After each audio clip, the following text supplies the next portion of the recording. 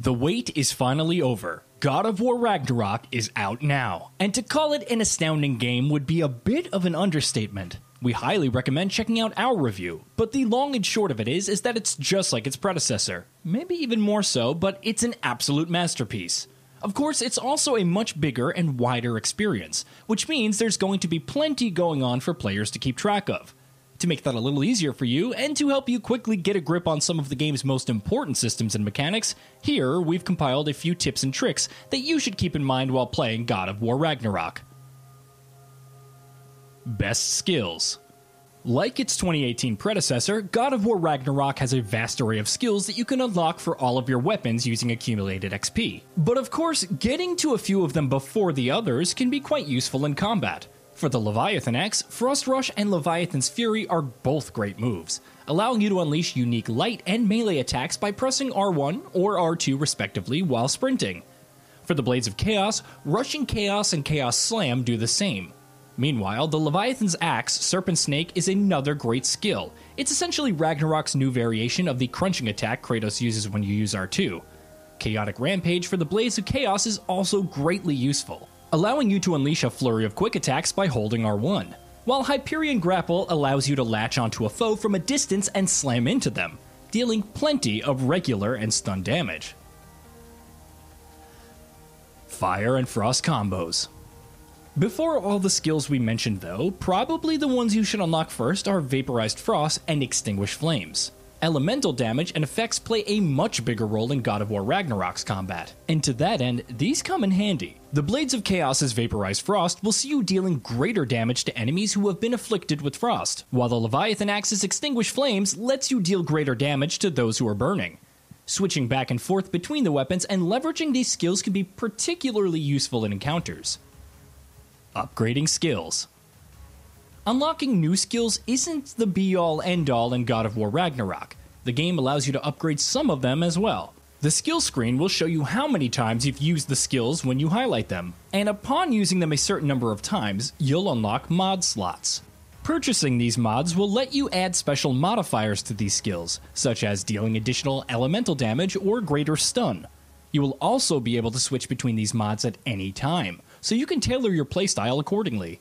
Heading to the combat arena in Niflheim and repeatedly tackling its fights is a great way to grind out these skill upgrades quickly. Stunning enemies. If you've played God of War 2018, you should be very familiar with the mechanic and its importance. Every enemy comes with a stun bar. The different attacks adds varying amounts of stuns to those bars. Using your fists is the best way to add stun. Side note, smashing health and rage stones add stun to nearby enemies as well.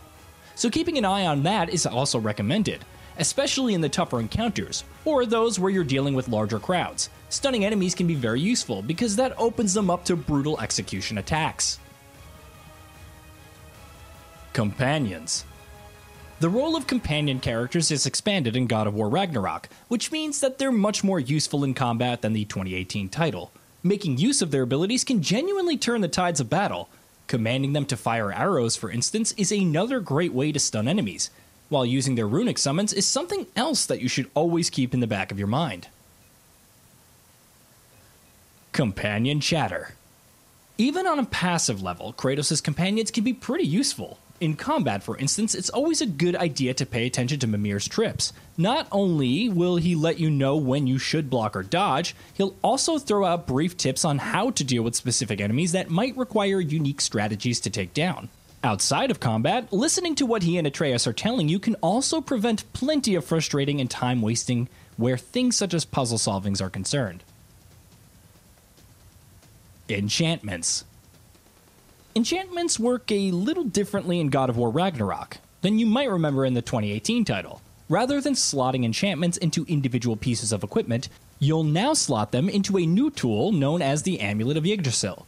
Unlocked a few hours into the game, the amulet offers a number of slots that can be equipped with enchantments, though most of them are locked at the beginning and need Jewels of Yggdrasil to be unlocked. Enchantments can provide a number of passive boosts that can be quite handy, from stat increase to minor health regeneration to much more, so make sure you keep checking up on which ones that you have equipped, and if any better options become available. It's also worth remembering that equipping complete sets of enchantments provides special boosts, just as equipping complete armor sets does. Though even if you don't do that, they will still give you a stat bonus. Exploration.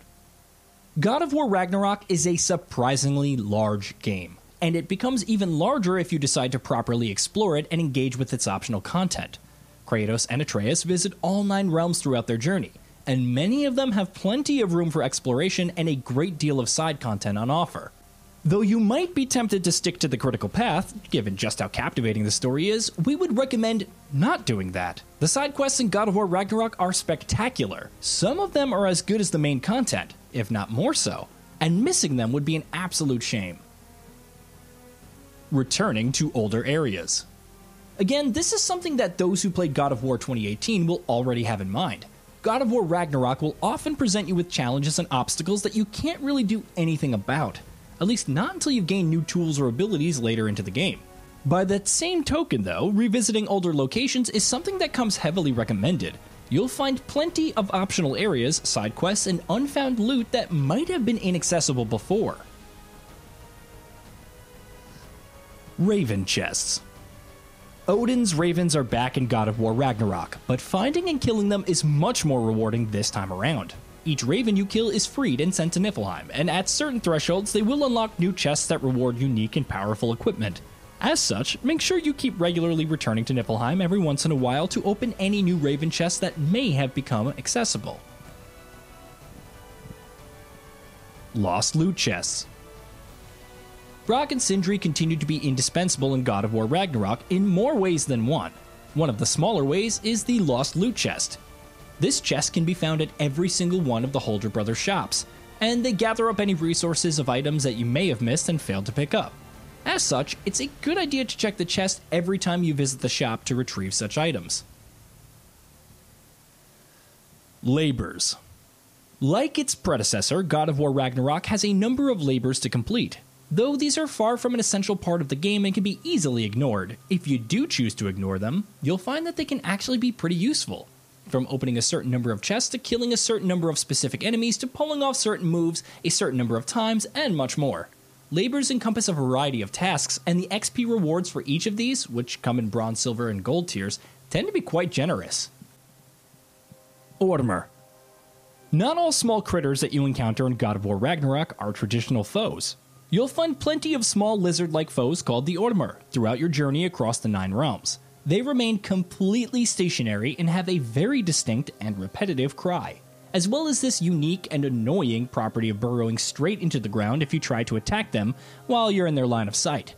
The trick is to find a spot somewhere behind them where they can't see you and throw an axe at them, and the reward that they yield in terms of resources and XP are quite useful, so we definitely recommend keeping an eye out for them. Mystic Gateways.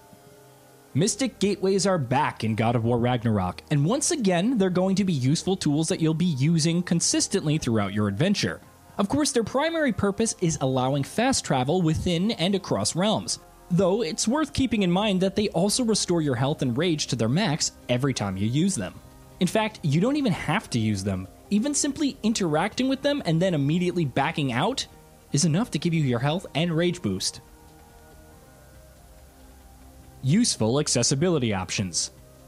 God of War Ragnarok continues the recent trend of Sony's first-party titles going above and beyond in the accessibility options on offer. And again, there are more than a few extremely useful ones out there that you should try out.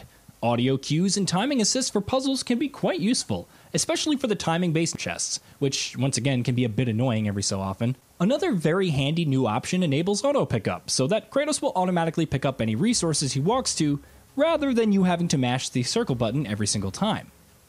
Given just how much stuff there is to pick up on almost a consistent basis, we'd recommend toggling this one on. Of course, that's just the tip of the iceberg. There's an impressive number of options available that can be useful in a variety of ways, so make sure to look through them to see if anything stands out. Better yet, God of War Ragnarok has no trophies that get disabled due to difficulty settings or accessibility options, so you don't have to worry about that either. Hey, did you know that we at Gaming Vault upload new videos every day? Stick around, drop a like, subscribe, and hit that bell. Let us know what kind of content you'd like to see in the future with a comment below, and be sure to check out our new channel, GB Plays.